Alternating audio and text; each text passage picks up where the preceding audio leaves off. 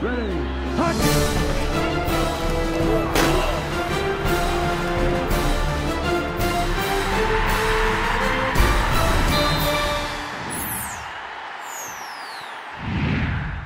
I'm Jenni Carlson here with Travis Haney. We're in Lawrence, where Oklahoma has defeated Kansas 47-17. This is a Cable Motors OU update. Travis, first of all, even though 30 points difference on the final scoreboard, this was not sort of the easy route that we expected. What was wrong in the first half especially? I don't know if it was a late kickoff or what went wrong, but it just didn't seem like anybody was on the same page. Offense, defense, even special teams, everything was just a little bit out of whack. It was a 7-point ball game with a minute left in the second quarter.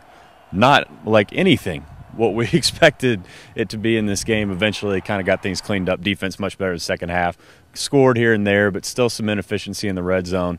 A lot to talk about, I think, going forward for the Sooners. Well, one of the touchdowns that the Sooners did score in the first half was a Ryan Broyles touchdown that broke the NCAA record for career receptions. Big night for Ryan. That was not his last one of the night.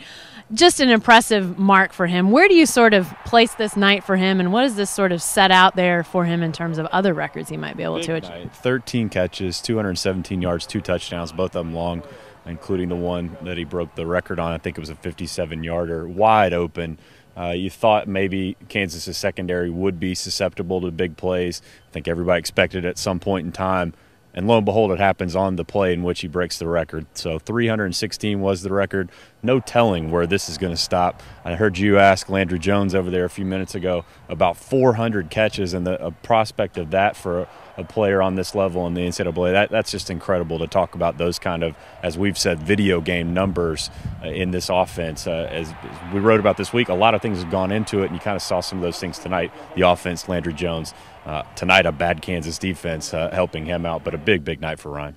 Well, Ryan Broyles has a big night. Another guy who had a big night was Dom Whaley, but it was kind of quietly. How does this guy have the kind of numbers he had tonight, and it's a quiet night? Yeah, we were over there talking to him, and I'm thinking, this was a career night for you, and we're really not talking about it at all. 30 carries, so he was in there a bit more. They tried to run some clock there in the second half. 165 or so yards. I mean, this was a breakout game in a lot of senses for him, but you did not feel like it was, and maybe it was the big plays for Broyles in the offense in terms of the passing game, sort of overshadowing him. We're talking about the red zone problems and the hiccups they had, kicking short field goals.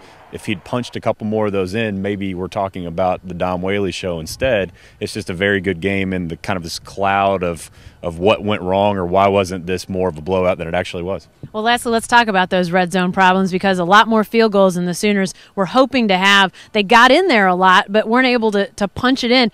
Is this can we now qualify this as a problem, or how do you what do you put your finger on all of this? And Landry mentioned to me a minute ago and told a couple of us that national title teams that play and win national titles, they score touchdowns in those situations. So when you're going up against a big-time opponent in a top-5 kind of game, you've got to punch it in. And I think a lot of the issues are between the tackle running. Can you have that power formation, the I formation stuff, use Trey Miller, get behind him, get behind those big offensive linemen, get in the end zone? It's just not happening right now, and I think it's just an execution thing. That was something a lot of the players mentioned to us. I don't know how you correct it, because we're 6 games in now. I think that's an issue too. And as Mike Baldwin, our partner, said upstairs, if you can't do it against Kansas, who can you do it against? I don't think there's a whole lot of people. Hey, we'll be following that and everything else related to the Sooners on News OK. Be sure to stay with us, and the best coverage team every day in the Oklahoman